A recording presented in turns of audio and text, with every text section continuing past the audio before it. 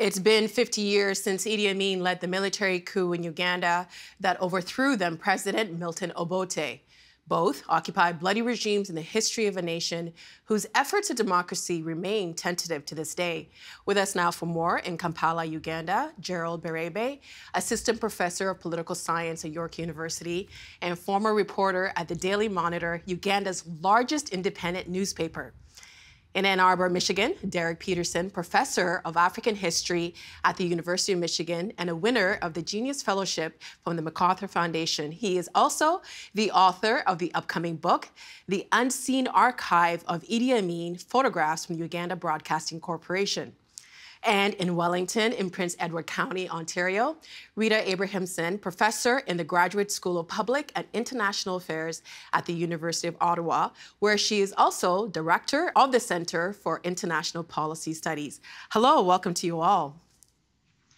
Thank you. Thank you all for being here for this timely discussion. So before we start our conversation, I'm going to show a short clip that aired prior to the election. Sheldon, please roll. We need this election in peace, as we Ugandans. We need this election to be in peace, must we? We want peace, first of all. And we need this elections, electoral commission, to show that elections just go smooth and nice. The Uganda election took place in January, and peace was something that we heard about the election. And here's an excerpt from The Observer shortly after President Yoweri Museveni, who has been in power for 35 years, won in a landslide. President Museveni scored 100% at 348 polling stations in the Kiruhura, Kazo, and Isingiro districts, according to analysis of presidential election data released by the Electoral Commission. Gerald, I want to start with you, being you're the furthest away and you're in Kampala on the ground. President Museveni has said that this is, and I quote, the most cheating-free election since 1962. How have the results of him winning the election been received by Ugandans? Thank you very much for having me on now. So many Ugandans expected the elections not to be free and fair, and they were worried, of course, for their security, for their safety in the post-election period. Part of it is because the president has cultivated this image of someone who can guarantee security and peace after Uganda, of course, went through a period of socio-economic collapse and civil war that took place in 1986, and of course with the overthrow of Idi Amin and Milton Obote government. Now, since the voting took place, of course, voting was marred by widespread cases of voter fraud, ballot box stuffing.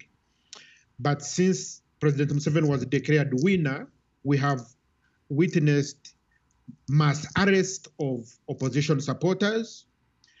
There has been high level of repression that probably never seen before in Uganda since the Idi Amin period. Part of it is because the election was highly contested. The opposition rejected the outcome. There were widespread cases of voter fraud and ballot box stuffing and falsification of results that the opposition said they could not accept the outcome of such an electoral process. So what we saw after the voting was the deployment of the military and police throughout Kampala and all other major towns in order to contain any possible cases of protest against the outcome of the election. We should mention that the opposition, he's been called probably Museveni's most formidable opposition to date, and that's Robert Kyagulanyi, also known as Bobby Wine. And this year, it was, having an election during a pandemic. COVID protocols were used to explain a lot of the rules that are around the election. What do you think, how would you describe the current mood on the ground in Uganda? So the challenge that the opposition had in this election was that they have no access to mass media because many of the media is controlled by the government. And when the government introduced this COVID-19 protocol and said there will not be mass rallies or campaigns, and that they have to be done through internet or online platform or radio or television, it became very difficult for the opposition to access some of these platforms because many of them, like I said, they are controlled by the government. So it became a very big challenge. But on the other hand, the government or the ruling party was able to exploit this COVID-19 and allowed the president to move all over the country to address people via radio station and television, and all his addresses were covered by every television and radio station all over the country. So the ground was, of course, tilted against the opposition in the first place. Do you find that there is a bit of a generational divide as who supports Bobi Wine and who supports President Museveni? Yes, so over 70% of Ugandans are below the age of 30. And Bobi Wine, being this very young, energetic, and popular musician, he has been able to become an inspiration to many youth. Like the participation of youth in this election has been very, very high. Part of it is because the way Bobi Wine carried out his campaign, really appealing to the youth, and the country being that it's one of the youngest countries in the world, the youth was able to take up this Bobi Wine's message and participated in the election. Now, the challenge that President Museveni has is that his ruling party is full of people who are all over the age of 70, and facing a candidate in Bobi Wine who is almost a half of President Museveni's age became a very big challenge. And I think going forward, that's the challenge that the ruling party faces. The country is extremely very young. The youth face a lot of problems like unemployment, lack of jobs, poor service delivery, access to education. But these are the things that the ruling party has failed to provide. And Bobi Wine has been able to highlight some of these problems that face the youth in Uganda and showing them that the ruling party for 35 years has failed to meet the challenges of the youth.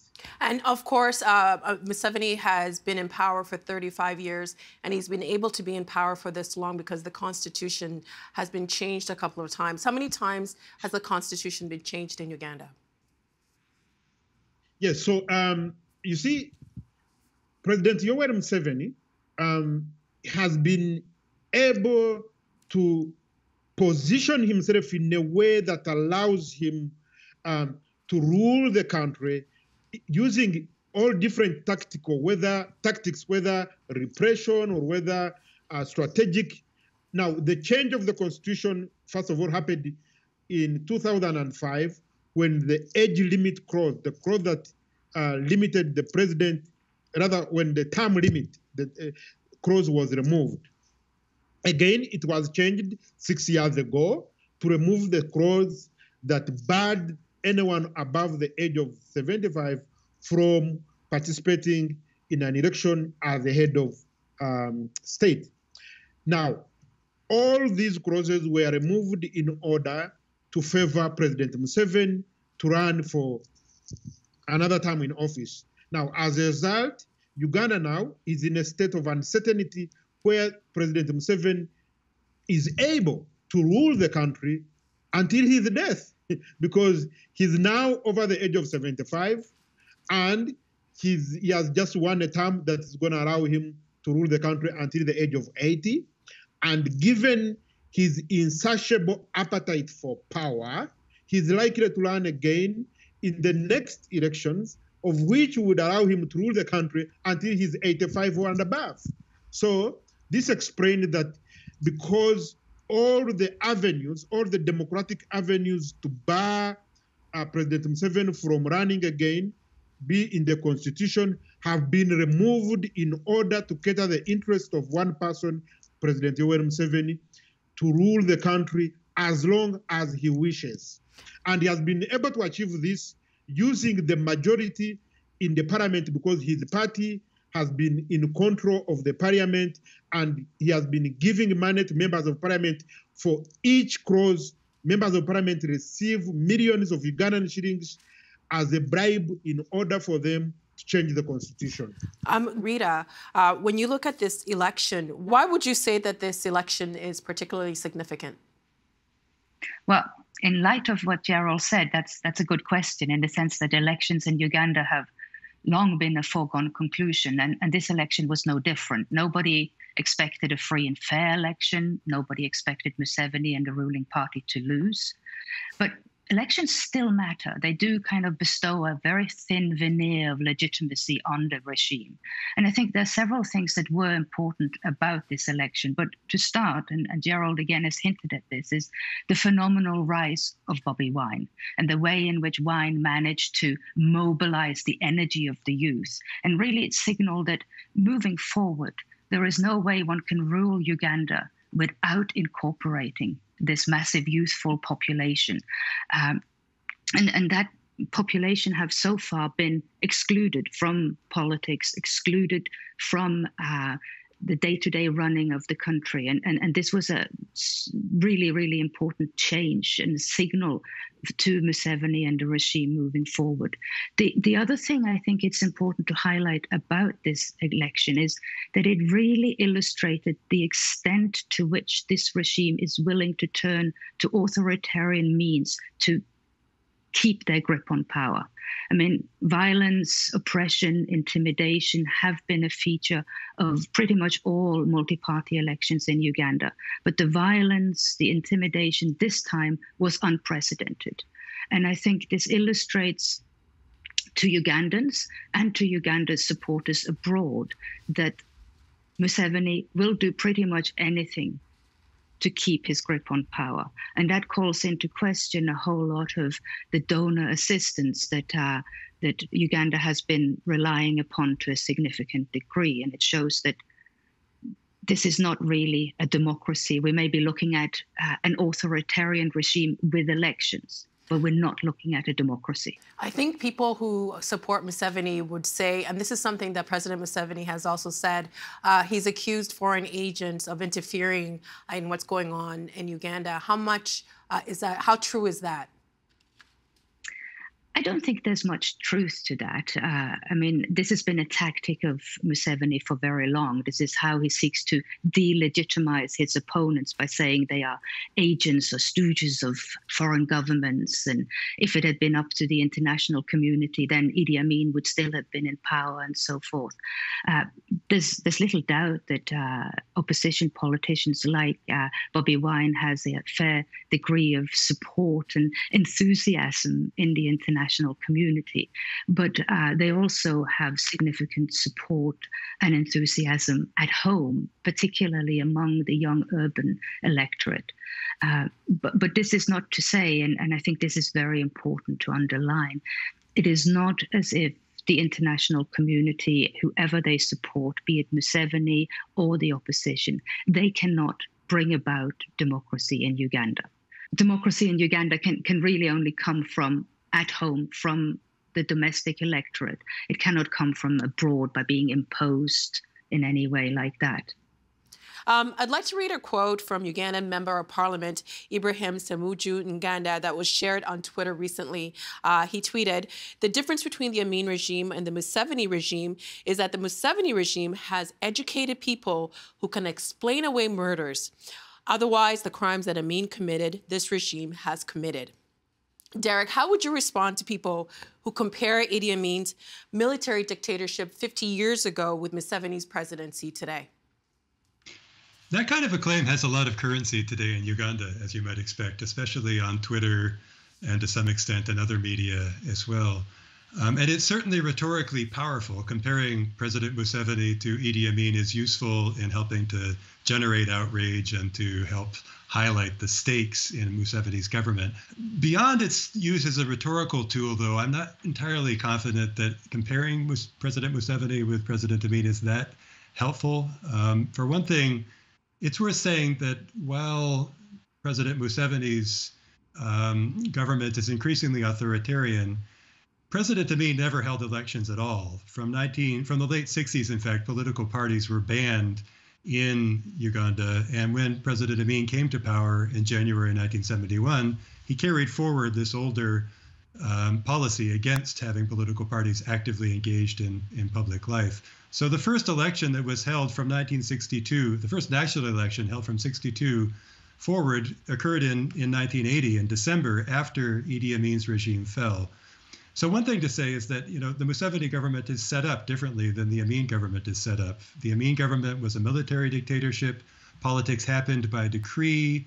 Everything was done from Kampala and handed down to the provinces in a very one-way manner.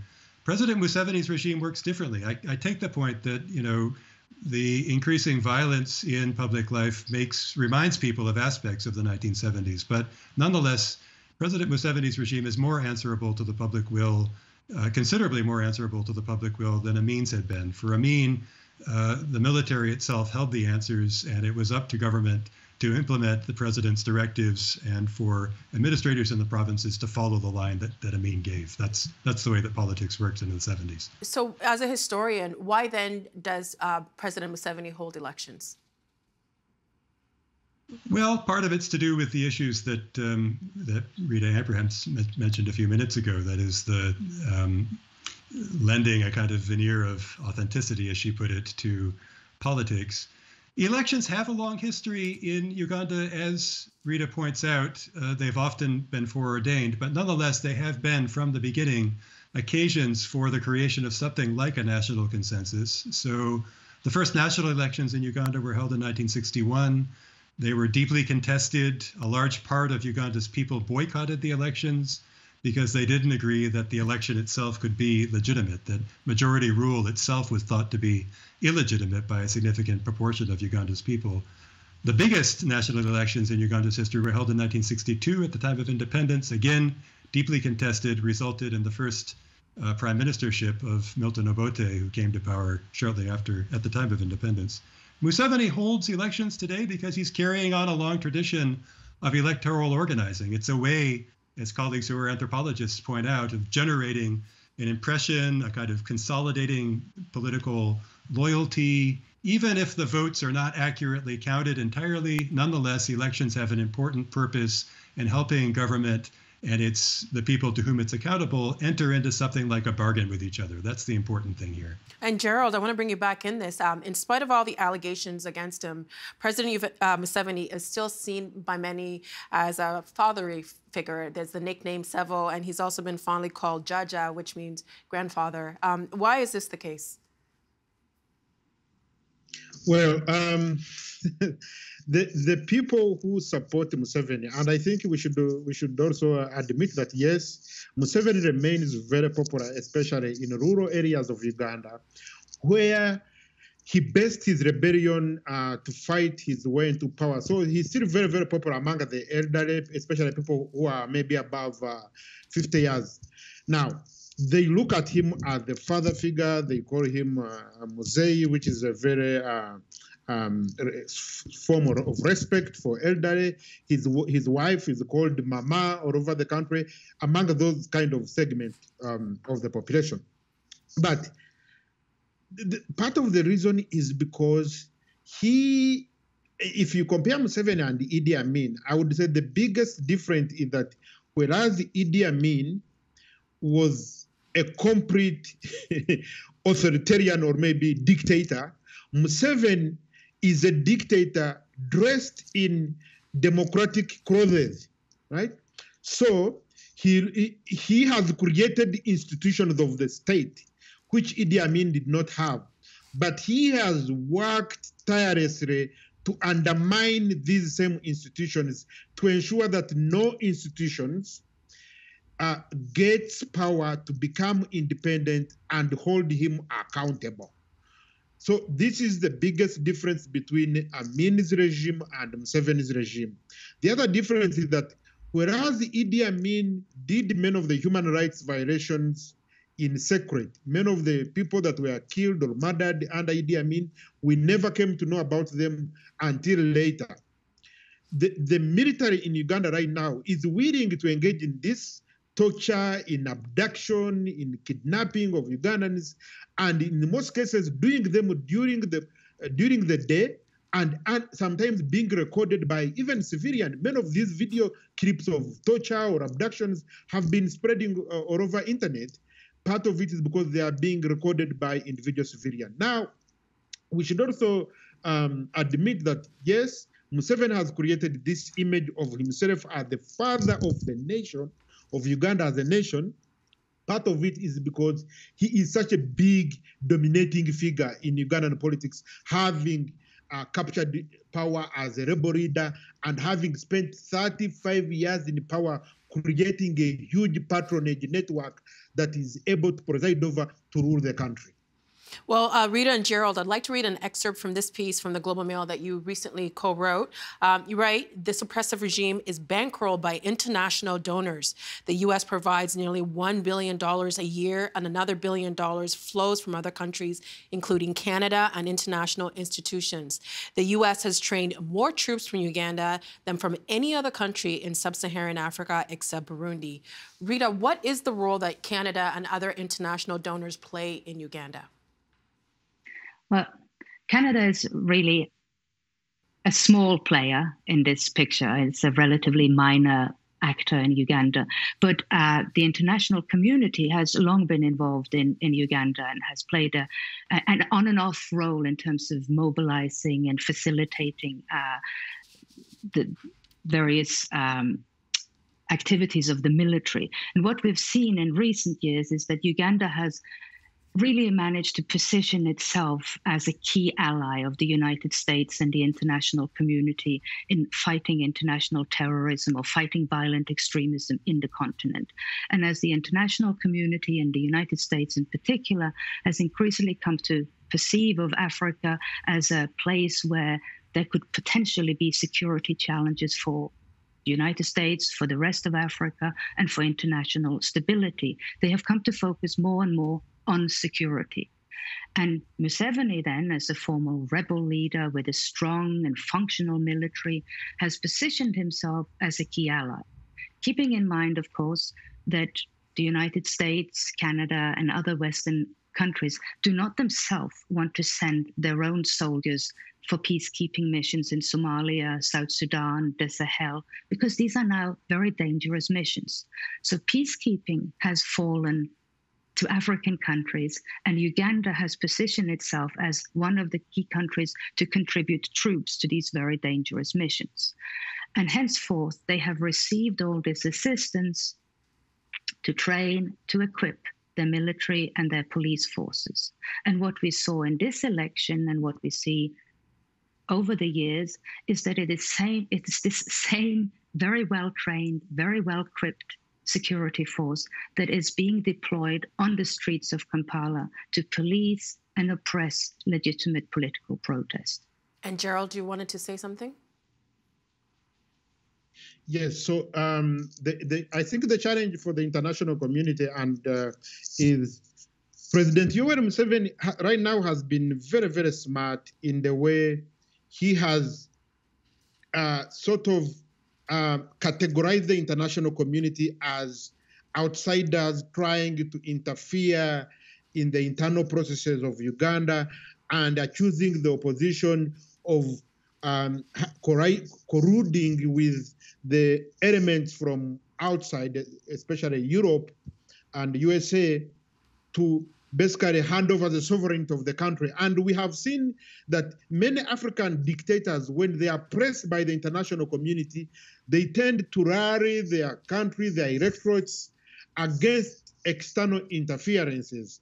For example, we saw this in Egypt, in Zimbabwe, in Rwanda, in Libya. When these dictators are pressed by the international community, they tend to rally the support of the population against what they call as external influence in the internal processes of their country. But I think for President Yoweri Museveni, and I know the EU, for example, has proposed certain sanctions, but the international community has to be very careful in the way they come up with these sanctions so that they don't affect individual civilians on the ground, at least the sanction need to be targeted to top military and political elites who have presided over this repression against civilians in Uganda. We only have a few minutes left, but just to go back to what you said, Rita, you said that Canada is a small player, and I think the number is 50 million compared to the US's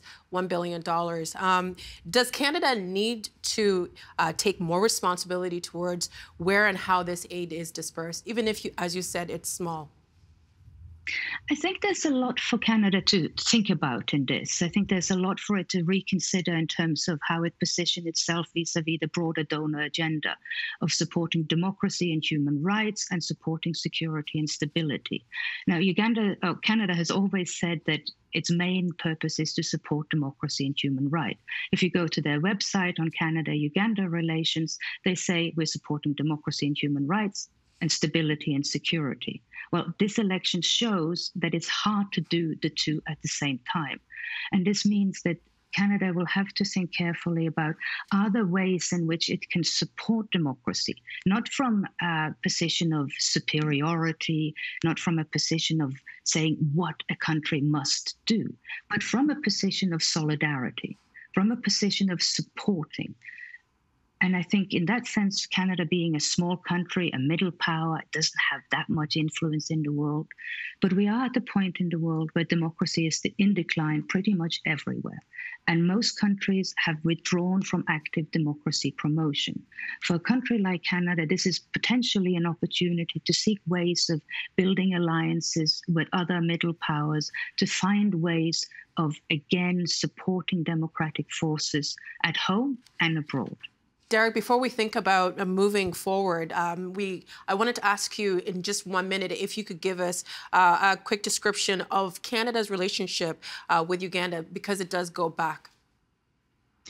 Yeah, I mean, I think it's fine for political scientists and policymakers to think about what things will look like going forward. But it's worth saying that Canada's connections with Uganda go back a long way. At the time of Ugandan independence in 1962, Canada provided the first training for Ugandan diplomats at the United Nations. Uganda's new UN ambassador, Apollo Chironde, sat with the Canadian High Commissioner, or the Canadian delegate rather, in New York, and was trained on how to do diplomacy with Canadians.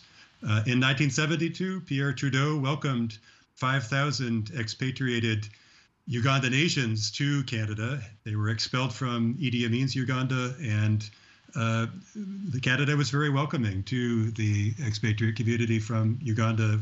Many of them ended up settling in Toronto. In 1979, Canada helped to furnish the infrastructure for Uganda's first multi-party election in some 18 years. The election of December 1980 was underwritten in a large part by Canada's government. So it's worth saying that, well, I think there's much to say about what Canada ought to do going forward.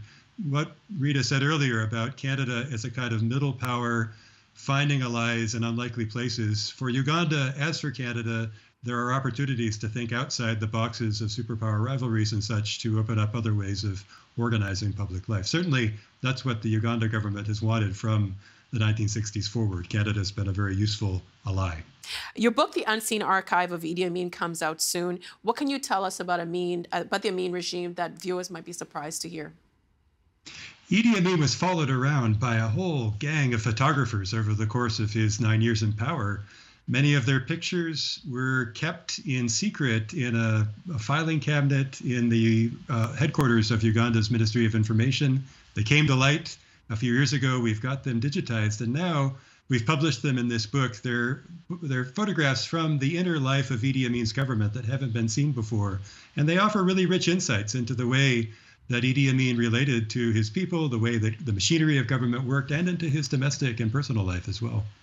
When we do think about moving forward, I think the situation in Uganda right now, from a security standpoint, the internet was shut down for a month, which meant beyond everything else, if kids were at home, they couldn't even actually study because the internet was shut off. Rita, when you think of the security of Uganda, are you concerned with how the situation is right now?